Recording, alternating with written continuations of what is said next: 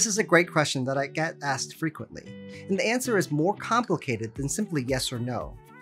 Some studies have shown that while the rate of urinary incontinence is higher in women who have had a vaginal delivery compared to cesarean deliveries, both are still higher than women who have never gotten pregnant.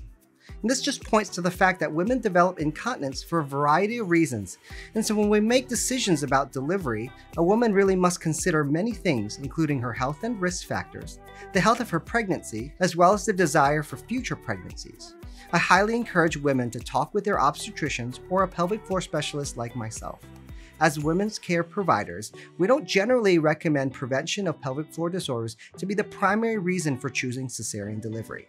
If you'd like more information, you can find us on the web at pelvichealthexperts.com.